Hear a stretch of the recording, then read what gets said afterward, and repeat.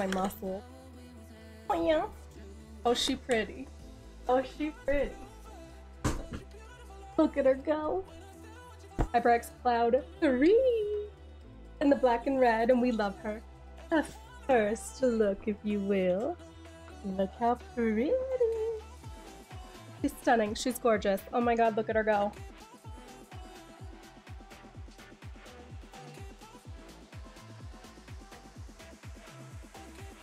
And once you have them out of the box, it comes with this cool little setup guide, and also your extra box, your connection cord, and of course, how am I supposed to yell at people in COD without a microphone?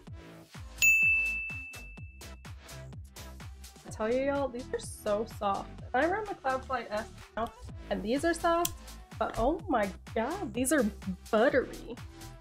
Absolutely buttery. Oh, I love her. Read them. They actually help.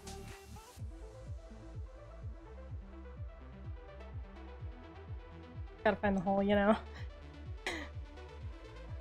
Okay, I found it. We have the braided cord, so obviously you break it when you throw your headset across the room because you're raging. Yeah. As we do.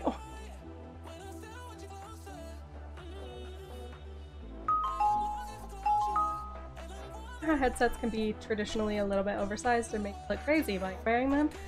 This is dope. This is like a really good medium-sized headset, and I'm here for it. Might be the most comfortable headset I've ever had in my life, and I was one of the original purchasers of the Cloud when it first launched with HyperX, and I've been a loyal customer of the Cloud headset forever, and probably forever will be. If they keep getting this comfortable, I don't really know how I'm supposed to ever leave my setup. I just edited with this thing for like 2.5 hours, and straight up it is actually so dope. You know how you can get like headaches from headsets too long? This shit, this is the secret sauce. I'm obsessed with it. Key things, love you, bye!